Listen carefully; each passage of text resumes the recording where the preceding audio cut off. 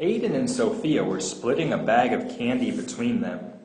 The bag has 19 pieces. Is 19 even or odd? Now, if the number 19 is even, that will mean that both Aiden and Sophia will get the same number and there will be none left over. If there are any left over that prevents them from getting the same amount, that would make the number 19 odd. I'm going to get out some tools to help me solve this problem. We're going to pretend that the top circle represents Aiden's candy and the bottom is Sophia. Now, in order to make sure that they get the same exact number of candies, because they're splitting the bag between them, I'm going to count one at a time until I get to 19.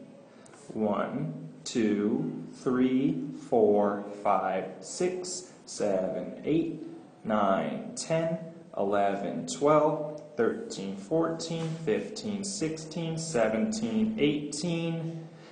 And if I were to add 19 to Aiden, he would have more than Sophia.